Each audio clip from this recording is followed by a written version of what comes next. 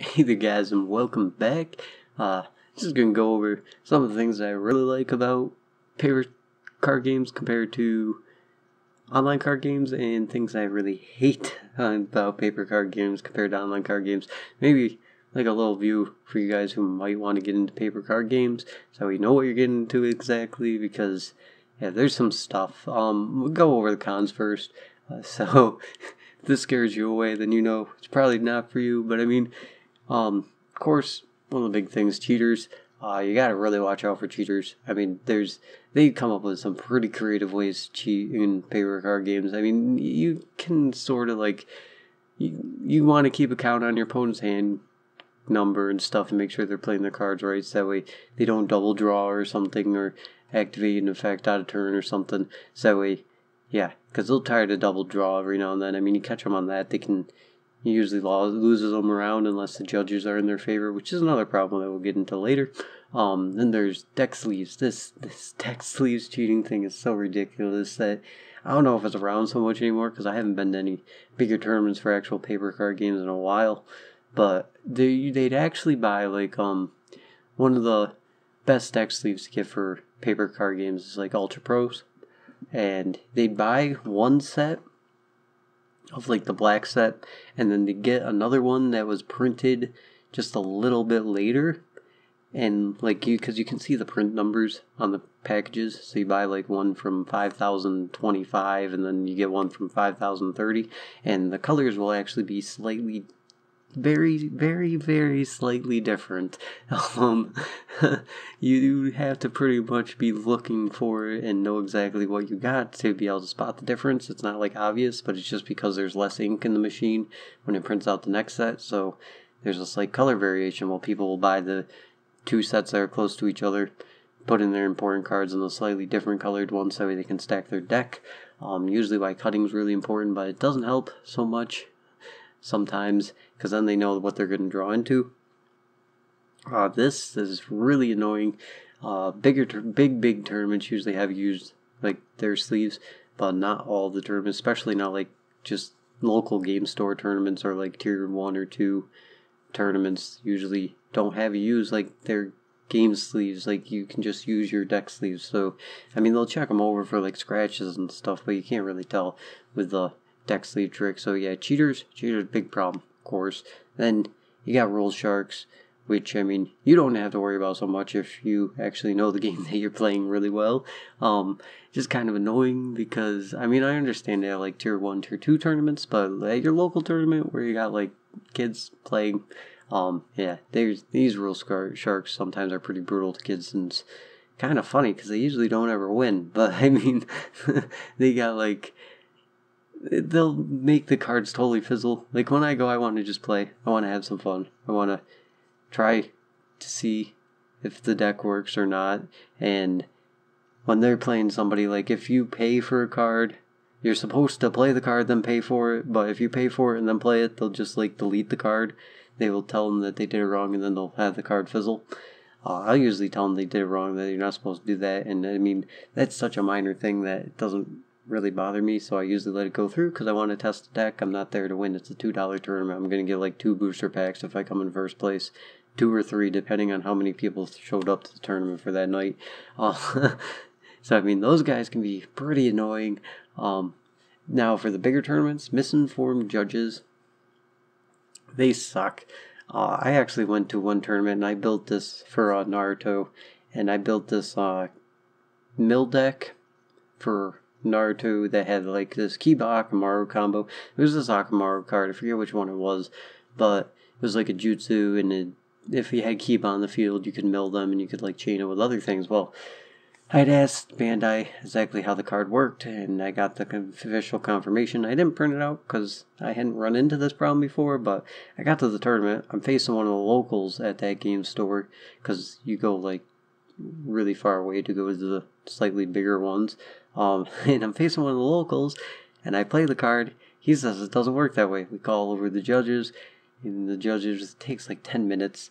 The judges go over to their computer and they say, oh, I just asked one of the people from whatever, and you're not allowed to do that. And I'm like, well, let me show you. I asked Bandai this already on my account. I can show you it works this way. Well, not allowed to touch their computers for whatever reason, probably because I was facing one of the locals.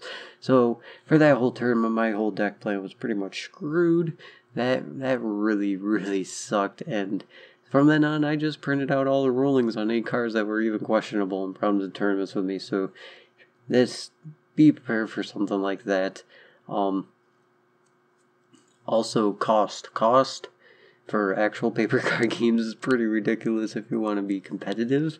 I mean, if you're just going local game store tournaments and trying to have fun, yeah, you can pretty much run anything. I mean, unless you got that one guy who's running like tier 1 deck.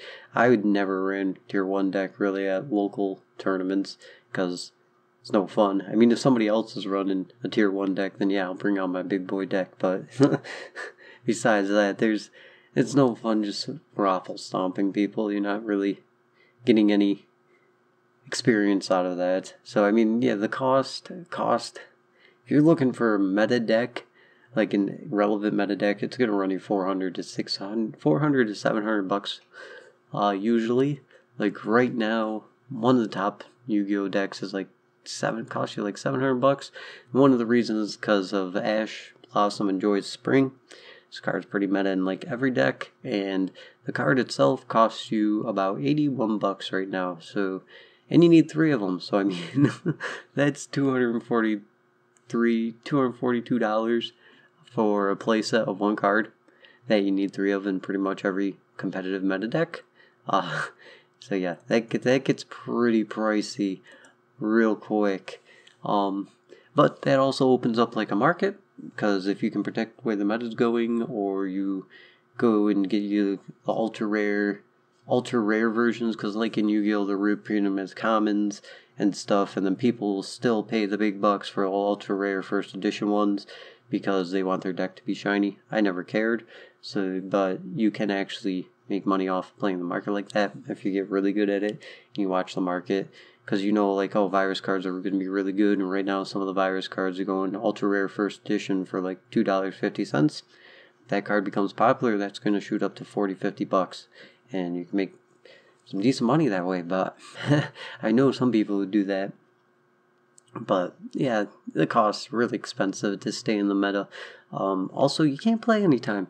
If you're playing paper card games, I mean, now you sort of can, because mostly every single paper card game has like an online version, or like even like something crappy like YGO Pro, or the Magic the Gathering dueling system that you can download on your computer and just use all the cards, play people that way.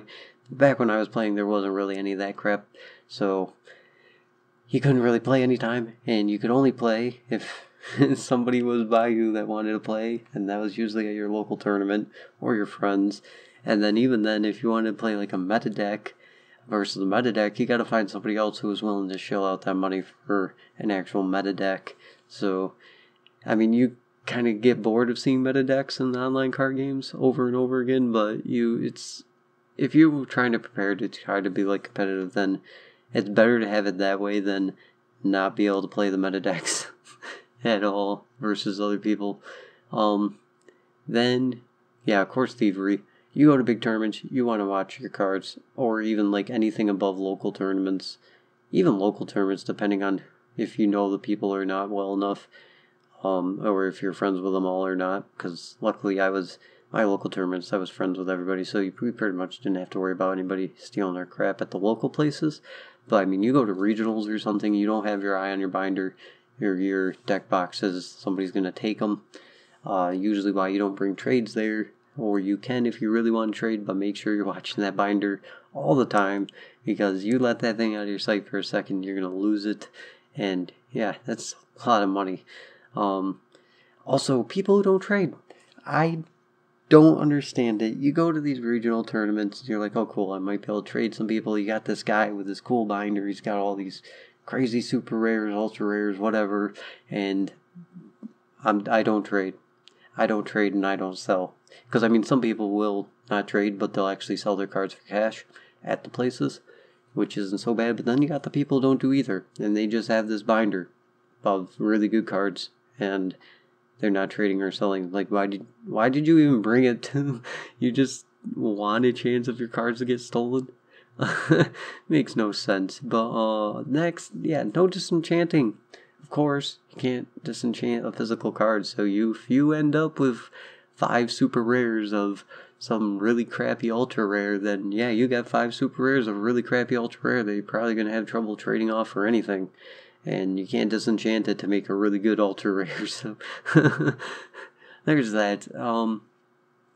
Also, costs money to go big enough tournaments. Like, I mean, you play at your locals, usually you got a point system, you get points at your locals, then you can go to the next level tournaments, which for me are usually like an hour or two away. Then you play at those, you do well enough at those, which you have to pay to go there, you have to pay the entry fee. Some of them didn't have entry fees, some of them had like a $10 entry fee, which you could win decent stuff there, but I mean, then to get to the next level, which was usually like state, and then the next level after that, of course, worlds.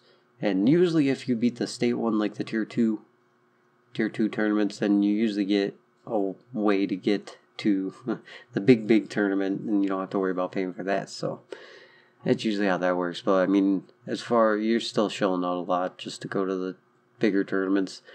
Then you got the Reddit and ban list. Since it's not a card game, I mean an online card game, they can't just fix the cards real simply and put in like, what was a recent one? Well, I mean, they also can't just kill the card and make it totally useless all of a sudden like they did Shield Maidens, or Rule Decree and stuff like that. But I mean, you'll have cards where they don't do what they say they do. You have to make sure there's the Reddit list, and you have to check the Reddit list in your cards, see if any of those cards that you own are on the Reddit list, because they could have a different effect, since the current effect that they had was too broken, and of course they can't just reprint the card that you have in your hand to make it say what it does. I mean, future reprints of the card will say it, but I mean, the one that you have right then, or if they haven't gotten around to reprinting it yet, will not have the correction on it.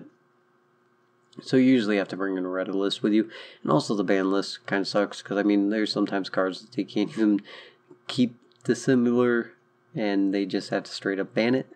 Pretty much everybody knows Pot of Greed from Yu-Gi-Oh! That was banned forever because it's bonkers drawing 2 cards and on a spell card, so it has really high priority. Priority really matters in most other card games, not so much Gwent, because there's no like chains or anything. So yeah, the ban list sucks because you can get like a really good card. Like Ash and Joy Springs is really dropping in price right now. It was a $100 card for a while.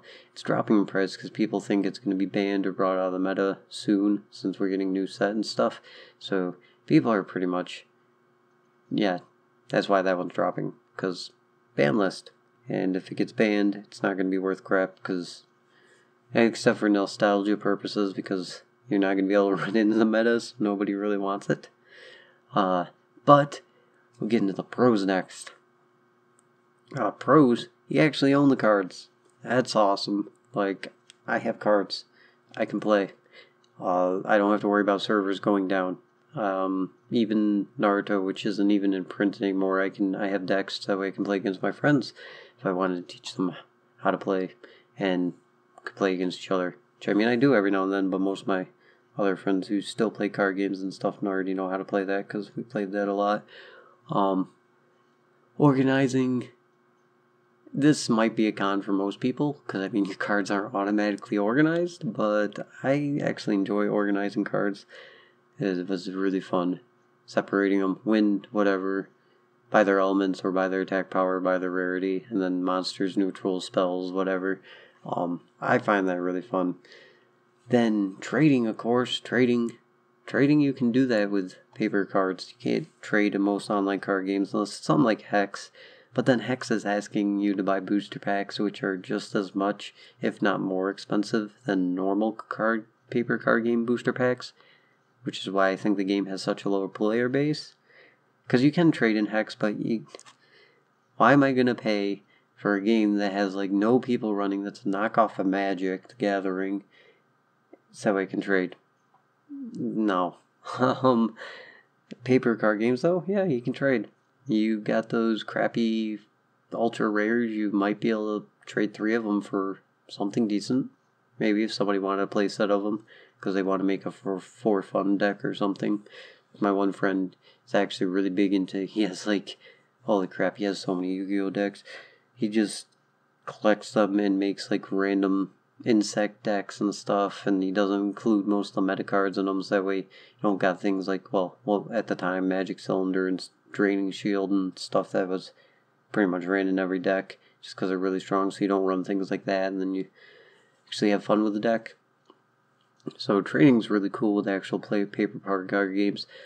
Pack opening is really fun. I much prefer actually opening up packs of cards over kegs, because it's not as fun opening kegs for some reason. I don't know why. I always like opening packs more. And if you buy a booster box of like a card game, you know what you're going to get. It says right on the booster box. Like, yeah, Gwent has a thing where you're guaranteed at least one rare per pack, and you're guaranteed at least one rare per pack in most paper card games. But if you buy a booster box, which is usually like 24 packs, like, then you get like 4 super rares and an ultra rare in it, guaranteed. So you know what you're getting. Granted, a booster box is like $75, $70. So there's a bit of a price difference there. If you bought $70 worth of Gwent, you probably get a lot of golds. Maybe not any. How many packs of kegs does $70 give you? It gives you like 40 or 50. I can't check right now, but I think it's like 40 or 50. So you might not even see a gold actually with $70 in Gwent. Now that I think about it. But it's, if you don't, you can disenchant everything and craft gold anyway. Also, you can borrow cards if your friends play, or you go like, usually when a big tournament pops up, you go with like your whole local store crew who actually wants to be competitive, and yeah, they have really rare cards. You can borrow some of them, because I didn't always have the really rare cards for sure, and I usually borrowed a lot of cards and then just returned them at the end. I ran whatever deck that I felt like running then, because they had like every card, so that works out. I mean, just borrow cards, so that's really cool. But yeah, overall, I mean, actually playing the paper card game is a lot different and takes a lot longer because there's no time bar, so you have time to think. Usually there's like chaining and stuff, which is why usually like a Gwent game can last you 10 to 15, 20 minutes, and then you go and play a paper card game and it's going to last you a while, usually 20 to 45 minutes, and it's usually best 2 out of 3. Then, oh yeah, and I guess one more con is how long the tournaments can be. I mean, you go to local, they're usually like 2-3 hours playing cards, but you go to the bigger one after that, and you travel like an hour and a half, 2 hours away, and you're there for like 12 to 18 hours playing cards all day, and your mind starts feeling numb, and then you go 2 hours back to your place because you don't want to pay for a hotel on top of that. So yeah, that's technically a downside, just because it takes so long to get started. Like, they gotta check everybody's deck list, they gotta check everybody's deck, and like tier 1 tournaments, there's usually like crap ton of people there, and yeah, that ends up wearing on you, but it can be pretty fun. Some funny stuff happens. Probably get into some stories about tournaments and stuff that you guys might enjoy. But yeah, that's just some pros and cons about tournaments that I thought you guys might want to know. I don't know why I did it, but I felt like talking about it, so I did it. There you guys go. If any of you guys listened this far, holy crap, I've been talking about it for like 19 minutes, but yeah, that's about it for this one, guys. I'll see you guys in the next one, and have a good one.